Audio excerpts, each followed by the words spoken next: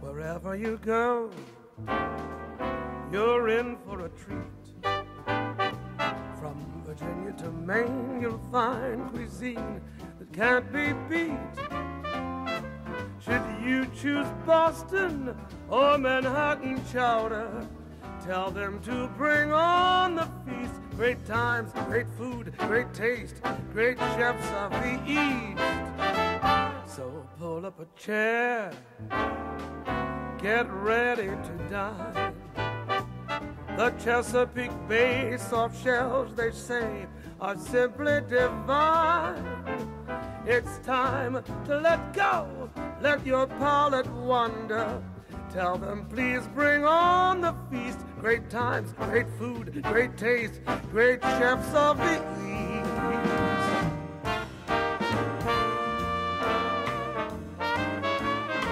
Welcome to Great Chefs of the East, a celebration of regional cookery featuring some of the leading chefs from the East and Northeast. This time from Lenox, Massachusetts, an appetizer by Peter Platt. From New York City, an entree by Lynn Aronson. And dessert from Williamsburg, Virginia by Marcel Desoulignay.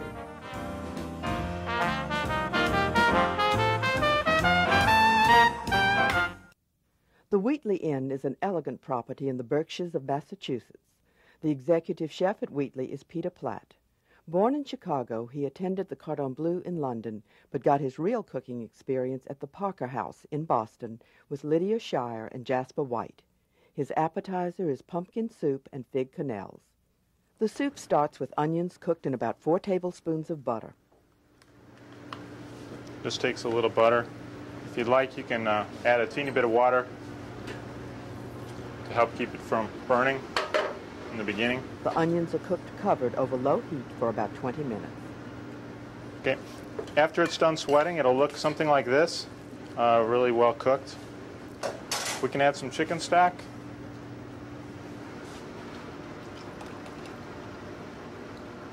Bring that to a boil.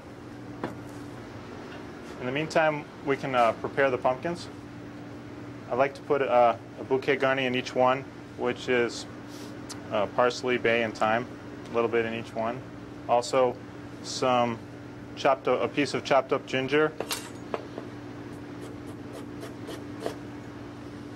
a couple pieces in each one. Salt and freshly grated nutmeg also seasoned.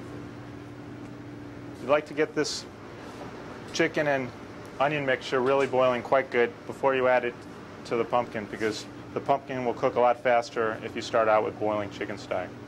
While we're waiting for the chicken stock to boil, we can start preparing the fig quenelles. We start with dried figs, and we remove the stems from each fig so that it'll blend nice and smooth. I've removed the stems already from the other ones. Put into a small appropriate sized pan and add water till it comes up about halfway up the figs. Cook the figs until soft. Most of the liquid will be absorbed. So you can take that off the stove.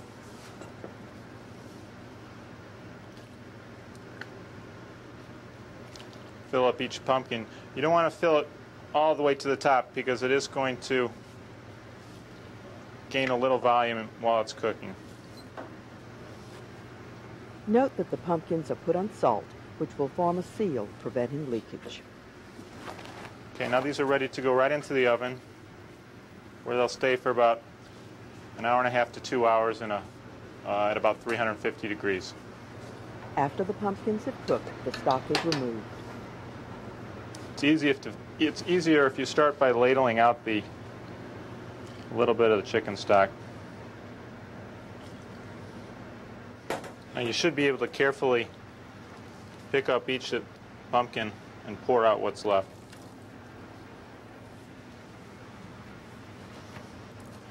The pumpkin's flesh is scooped out and added to the chicken stock.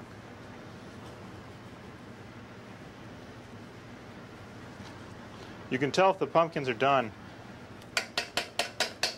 by pressing on the outside. And if it's soft, especially in the middle or near the top, then you'll know that they're ready to come out.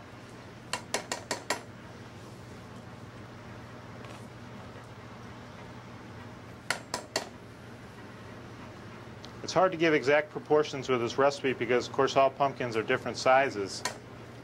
So you'll have to use your own judgment, especially when you go and start blending it. And if it's too thick for your taste, then you can either add some more chicken stock, or you can add some heavy cream or light cream, or even a vegetable stock.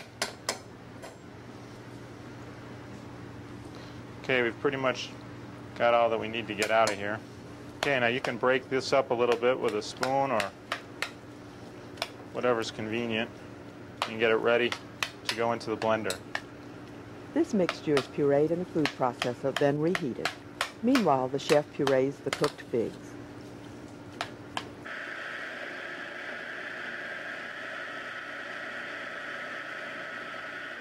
While this is blending, we'll add a little bit of rum, about 2 tablespoons.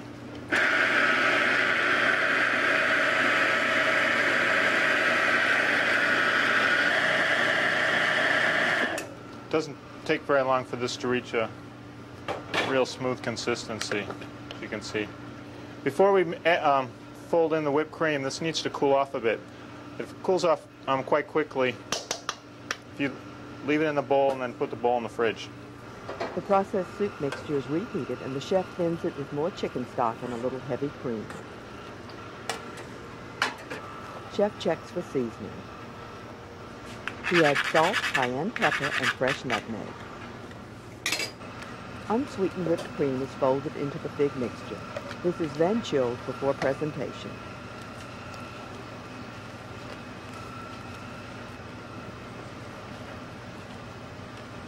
You're going to end up with a mixture that's this consistency. It's fairly stiff, and you've added about 1 part fig mixture to about 2 parts whipped cream.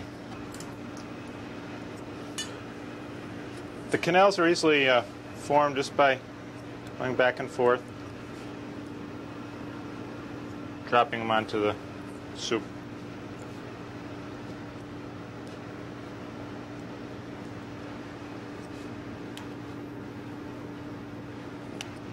They're a little bit sweet, they're surprisingly light, and they'll start to just melt a little bit from the hot soup. If you like, you can garnish with a little bit of finely snipped chives and a julienne of prosciutto in the middle.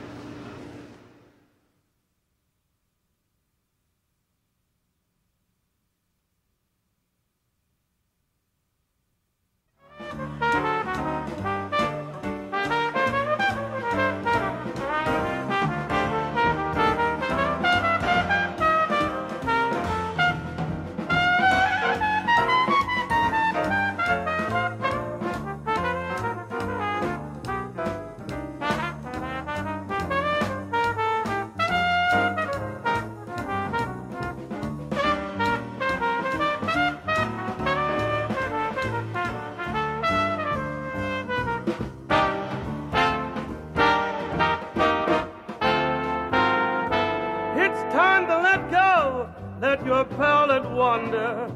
Tell them to bring on the feast. Great times, great food, great taste, great chefs of the East.